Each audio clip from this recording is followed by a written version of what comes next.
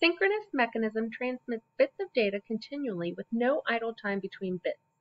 After transmitting the final bit of one data byte, the sender transmits a bit to the next data byte without start or stop bits.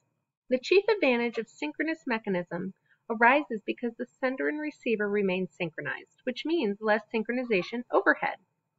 Synchronous transmission sends data as one long bit stream or block of data. There are no gaps in transmission. Each bit is sent one after the other.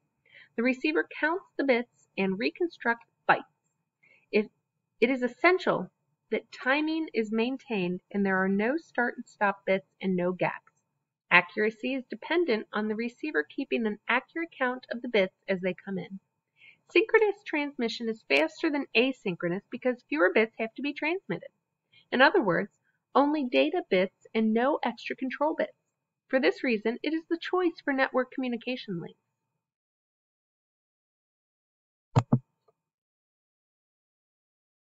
Compare the 8-bit characters sent using an asynchronous system and one sent on a synchronous system.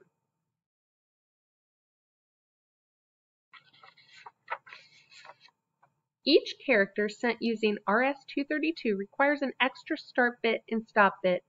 Thus, each 8-bit character needs a minimum of 10 bits, even when no idle time is inserted. Each character on a synchronous system is sent without start or stop bits. What happens when a sender doesn't have to have data to send?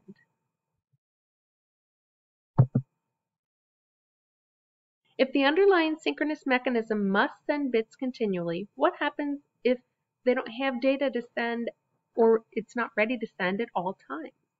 The answer lies in a technique known as framing. Framing is an interface added to a synchronous mechanism that accepts and delivers a block of bytes known as a frame. To ensure the sender and receiver stay synchronized, a frame starts with a special sequence of bits. Most synchronous systems include an idle sequence or idle byte that is transmitted when the sender has no data to send. The figure illustrates synchronous transmission.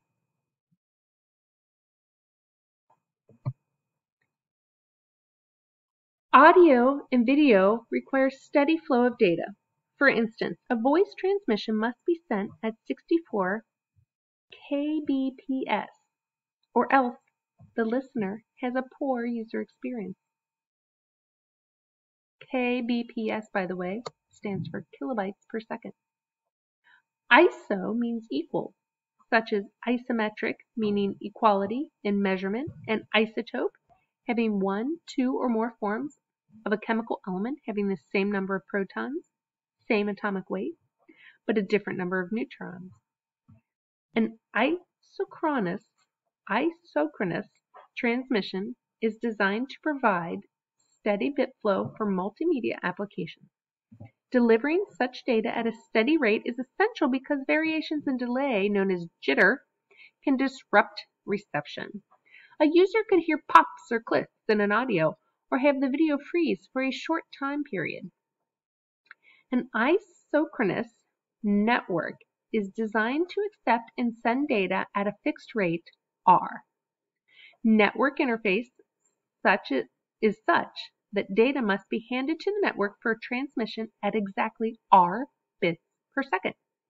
An example of an isochronous mechanism designed to transfer voice operates at a rate of 64,000 bits per second. Using our previous example, a sender must generate digitized audio continuously and a receiver must be able to accept and play the stream at the specified rate.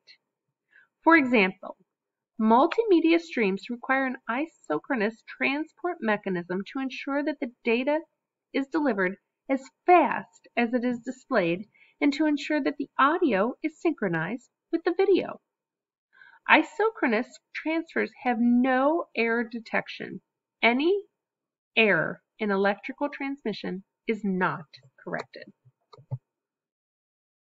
Communication channels are classified dependent on the direction the transmission travels. Simplex. data is transmitted from the sender to receiver only, such as from the central computer to a dumb terminal. The communication can only take place in one direction, and it is not possible for the receiver to send data back.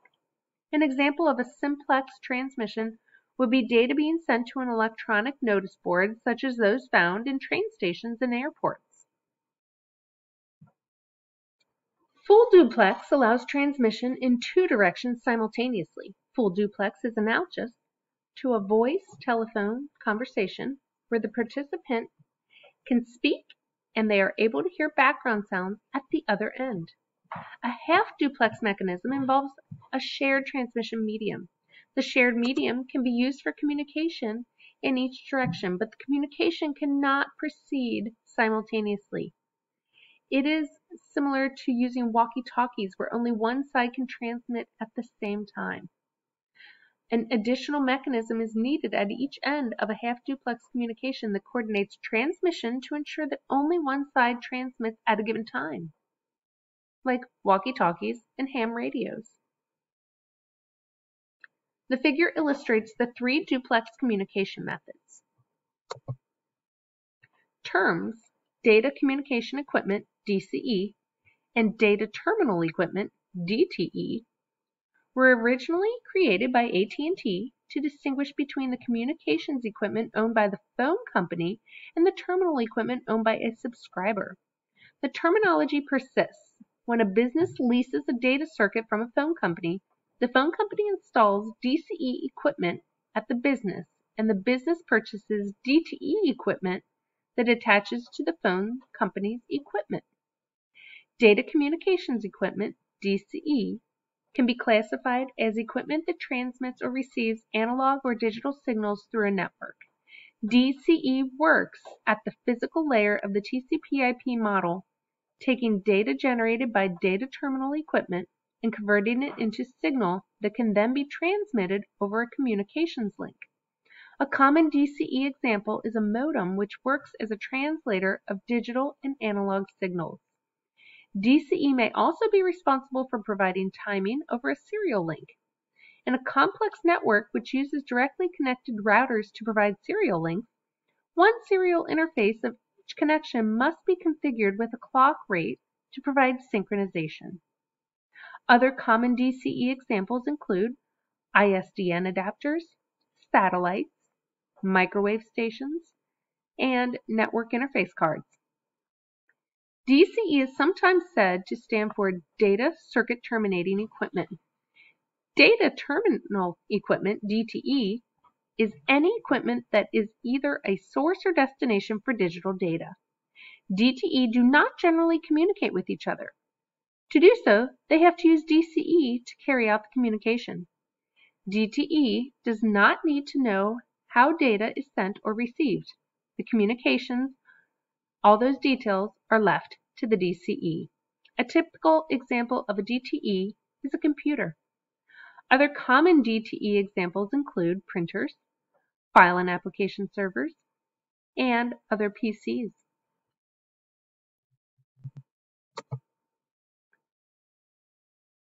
From an academic point of view, the concept behind the DCE-DTE distinction is not ownership of the equipment, but the ability to define an arbitrary interface for a user. If the underlying network uses synchronous transmission, the DCE equipment can provide either a synchronous or asynchronous interface to the user's equipment. The figure illustrates the conceptual organization. Several standards exist that specify a possible interface between DCE and DTE. RS-232 standard and RS-449 standard, proposed as a replacement, can be used well as the X21 standard. X21 is a state-driven protocol running full duplex at 9,600 bits per second, 64 kilobytes per second, with subscriber network circuit switching protocol with synchronous ASCII without off parity to connect and disconnect a subscriber to public switch network. X21 uses 15-pin D subconnectors, full duplex, synchronous transmission between the DCT and the local PSE.